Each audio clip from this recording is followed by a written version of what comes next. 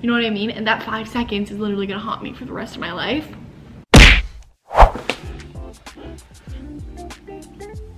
Hi guys, what's up? Welcome back. Guys, I missed you guys. I seriously missed you. We have not filmed in a hot second. I think it's probably been like 5 days. And that's, you may be like, oh, that's not that long, but that's a long time for us. Like, we don't go that long without filming ever. So I've missed you guys. But yes, guys, this weekend we had some unfortunate events happen. Yeah, it was pretty bad. So stay tuned if you want to see you know, more in depth of what happened and how it happened. I'm gonna actually let Taylor tell her side of the story first. So yeah, make sure you guys subscribe, like, comment, turn on post notifications if this is your first video. Also guys, I want to take a quick second and say thank you to anyone who leaves a comment, especially like the really nice ones and the really sweet ones. I seriously love reading comments. You guys, honestly, like, it just means the world to me when you guys leave comments. So maybe we need to come up with a question of the day so you can comment something. Except some of you don't even answer the question of the day, which is just quite disrespectful. Let me think. Okay guys, I have a question. The question is going to be, what is like the most rebellious or like kind of like baddest thing you've ever done? I'm a pretty responsible person. Says someone who gets in the car crash. But no, I am a pretty responsible person, so that like isn't very rebellious to me. But one time we were at, I think we were at some basketball game at the middle school. I'm pretty sure it was a basketball game. Could have been something else, I don't know. But it was me, Taylor, and Addison who like snuck back into my middle schools, and my science teacher, not Addison's, not Taylor's, mine, science teacher's door was unlocked. He must have forgot to lock it. So we went in there and we literally like tore up that classroom. I mean, we f***ed that classroom up. I'm not even joking.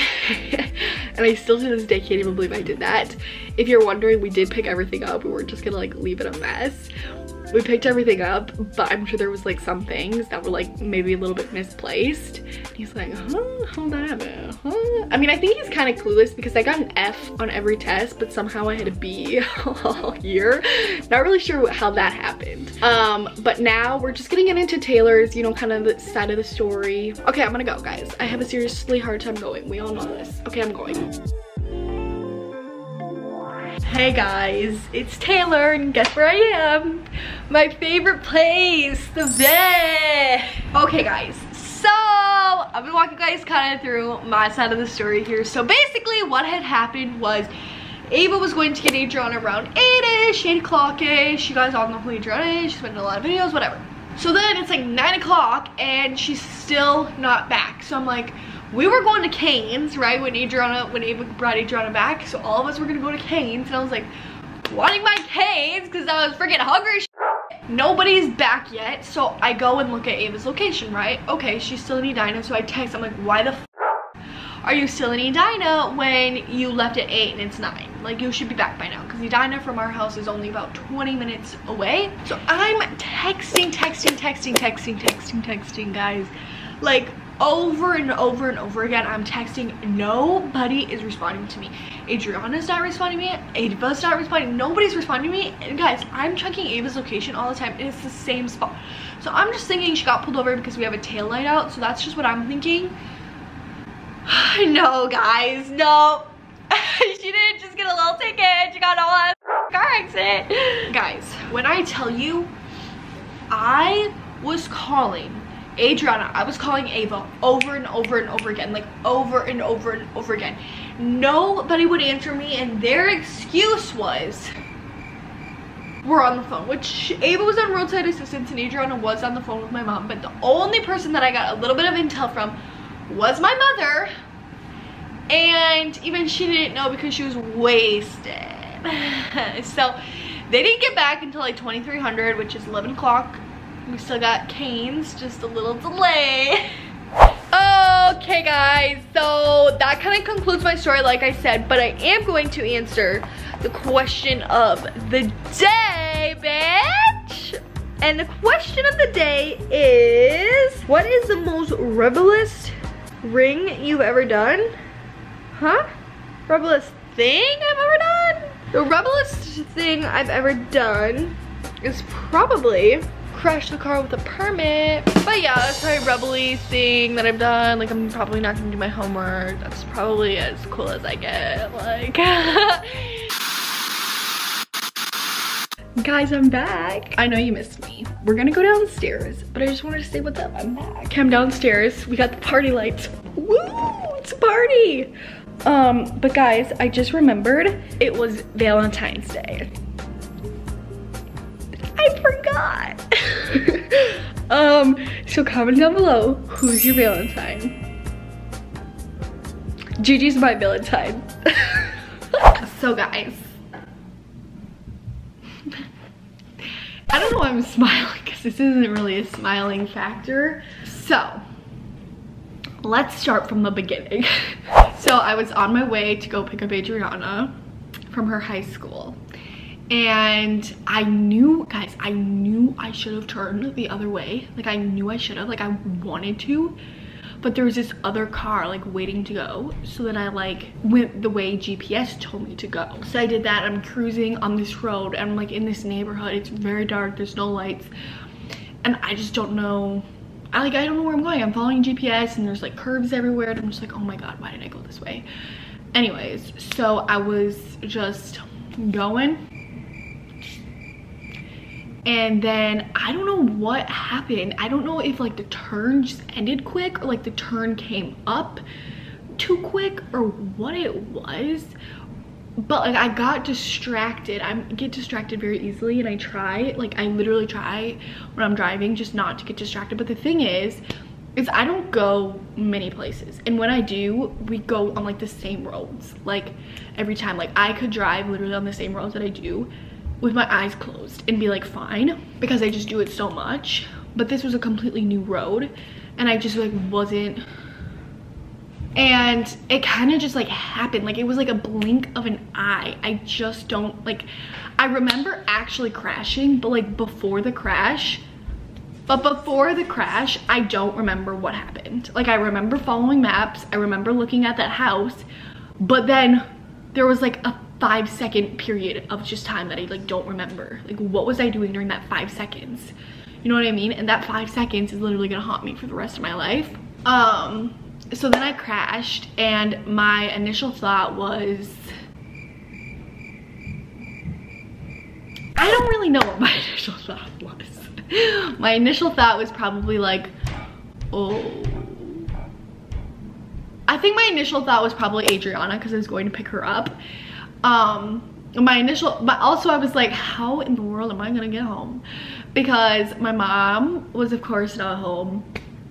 She was out. I called her up and I was like, listen, I just crashed, like, come and get me. So it took me a minute to like fully process the situation. Like, I called my mom and I was like perfectly fine on the phone. That's when I was like still crashed into the car, and then I like tried to move the car, and I did. I like moved it up kind of like off of the street, or I just was seeing like if the car could still move. I don't really know. I wasn't gonna leave, guys. Don't think I was gonna leave. I 1000% was not going to leave, even if I could. I moved the car, and then that's when it kind of like kicked in, and that's when I kind of realized like I f***ed up the car, like it up. And then I just started like bawling my eyes out, and then I got on FaceTime with my mom, and I think just like, I don't know, her not being able to like think straight made me even more upset, and she kept calling me Taylor, and it was just this whole thing. Also the fact that, you guys know, my dad moved away, and it was also like the first big incident where I like only had my mom to like come and get me in case of emergency. Obviously he could have came down and got me, but again, he's like 3 hours away. Like, that's just like a huge inconvenience. So that was another really hard fact about the whole situation. So guys, how do you only deal with having like one parent to like rely on in like emergency situations? Like, I know if it was like really an emergency, like you could come down, but like 3 hours is like a crazy amount of time, you know, in an emergency situation. You know what I mean? It's like, how do you deal with that? I don't know. And then what made it even harder was my mom's boyfriend being able to come, and my dad just couldn't, you know? And that sucked. I hated the fact that he was there and my dad wasn't. Like, I just hated that fact. So I was kind of mean to him. Not kind of, I was mean, but like, let's be honest, it's not like he was being nice to me either. But basically back to kind of the crash, after I like moved the car forward, the neighbor came out and checked on me and was like, hey, are you okay? And I'm pretty sure that was the neighbor that called the cops, which was like a little annoying. Like, not that I didn't want the cops or like, it's whatever, like I didn't really care, but it was like, that's just not, like, this isn't your problem, you know what I mean? Like, there's just some people that like come into like your issues. Like, this is my problem, let me handle it, okay? Like, I don't need your help. So then at this point, my mom is coming on her way, and I know you guys are all wondering about Adriana, and I'm gonna FaceTime her. I don't know if she'll answer, but I'll FaceTime her. But she was at the high school, and I was maybe like 5 minutes away from the high school, and I told her to get a ride. I was like, can someone come pick you up? And of course she's like, no. So she walks to me, and Adriana definitely has a very calming vibe. Like, if she was not there, I probably would have punched that piece of shit in the face. I feel like we know who the piece of shit is. And I'm over exaggerating, guys. I know there's so many people out there with like way worse situations than me, like parent wise, not just like this car accident, but like parent wise. And I just don't want to act like I'm in this like terrible position. I'm not. I'm like in a fine position with my parents, you know? It's not like I have something to complain about. It was just really hard for me, that's all. You know, there's some things that people struggle with more, and some people struggle with less. And this is something that I've always struggled with, is just like my parents dating other people. Not saying that they can't, I'm not saying that, obviously not, but it's just something that I've always struggled with. If you want to date my parents, just know I'm gonna be a bitch to you. So then, guys, eventually the neighbor called the cops. And as the cop got there, I was like, tell me who the f called, because I wanted to know who called. And he's like, well, I gotta go look it up. I'm like, go freaking look it up, because I wanted to know. Anyways, this cop was a really great cop. He was really nice. And of course, the first thing he does is asks for the license.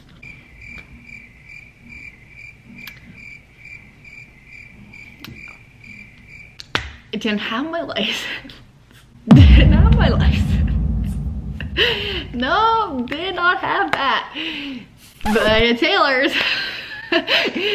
So you best bet I gave him Taylor's. And Adriana was so, I thought she was gonna freak out that I gave Taylor, or gave the cop Taylor's license as for me. Like, I literally thought she was gonna freak out. And she played it off so good. I was so proud of her, because I honestly thought she was gonna like lose her shit. Anyways, I don't have my license, so I give Taylor's license to the cop, and he like runs it or whatever, and then writes up like the accident report, whatever. And he's like super nice. He stays with us the whole time until my mom gets there and till the tow truck gets there. Anyways, so I call roadside assistance before my mom shows up, and the roadside assistance lady was really nice. But they said the tow was gonna get there in 30 minutes, but then the tow company said it was gonna get there at 5 a.m. And we were like, what? We were like, no. And we could have just left the car there and waited for like that same tow truck to get there, but we just like weren't gonna wait for it. So the cop called another tow truck, and he got there pretty quick. The tow truck guy was super nice. My mom was so wasted. She thought the tow truck guy was trying to arrest us. Yep. She's like, we almost just got arrested. We're like, by the tow truck guy? And she's like, yeah, that was fun. Can't lie. And you guys are probably wondering about the other car. The other car was a parked car. Parked. Yes. Okay. And you guys are probably wondering, like, what about them? Their car wasn't registered to like a house in that like neighborhood, so they were like visiting. The cop found them, and I like told the cop, I'm like, you gotta go tell them right now. And I think he thought like I didn't want them to know, but I was like, go tell them right now. And he's like, I can't find them, blah, blah, blah, blah. I'm like, well, find them. Like, let's do some detective work, come on. So after like the cop came, printed up the accident report, whatever, did all of his cop things, the tow truck came, hooked up the car. But quick side note, some advice: don't ever buy an Audi. Like, don't ever buy an Audi. Those, they're impossible to fix. Even like the most talented mechanic probably couldn't fix it, because you would have to like study Audis to like fully fix it. Like, it's bad how freaking confusing they are to fix. Anyways, so all of that stuff is settled with cop, the tow, all that. So we get into my mom's, and this is where we get a little fight. And the big thing is it's like all of my mom's boyfriends, I swear it's just her track record. I got a track record. I don't know why I'm talking about this. I'm pretty sure it's just her track record with men that have a temper, that like want to fight back with me. Like, if you want to fight, like, let's fight. Like, I'm ready to go. You know what I mean?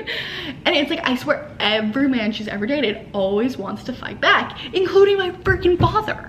So hopefully men that my mom have dated are watching this right now and know that she clearly likes men with temper. And I want you all to know, besides my father, even though at one point I did hate you.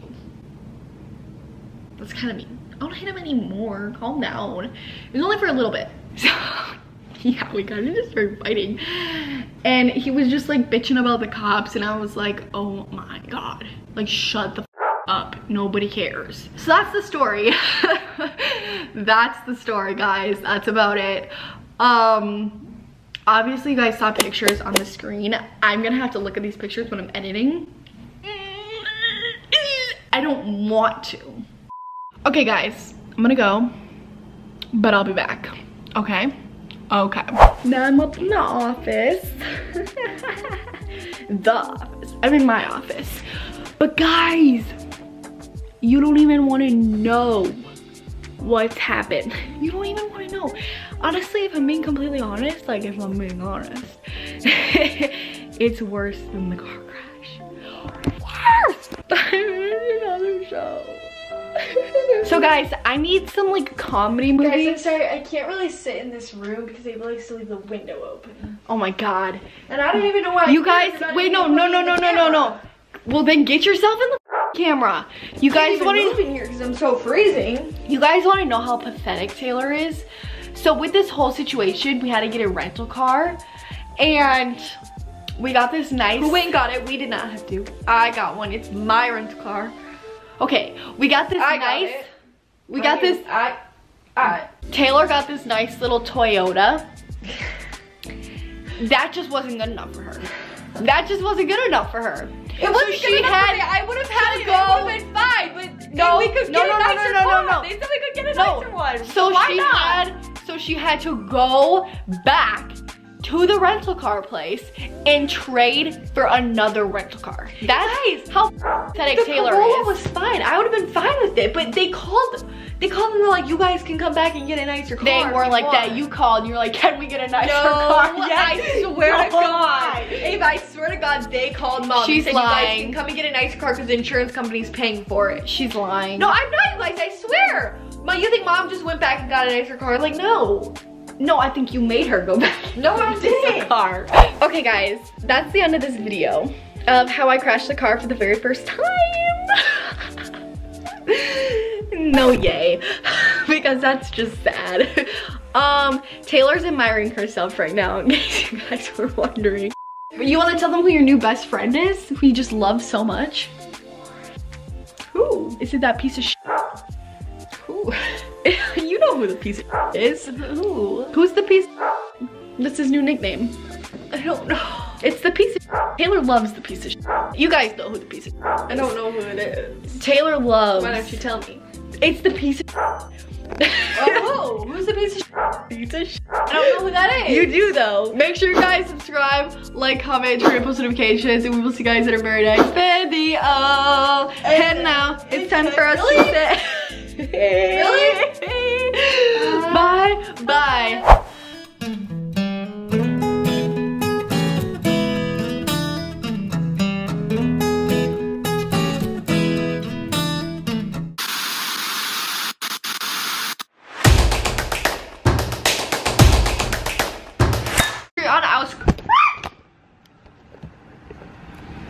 Good thing you guys didn't fall off the bed. I'm just gonna pretend I'm looking at you guys. You guys are just so beautiful. My beautiful. table. I can walk up the door right now. And I could fucking put you on the floor in a second. I'd like to see you try.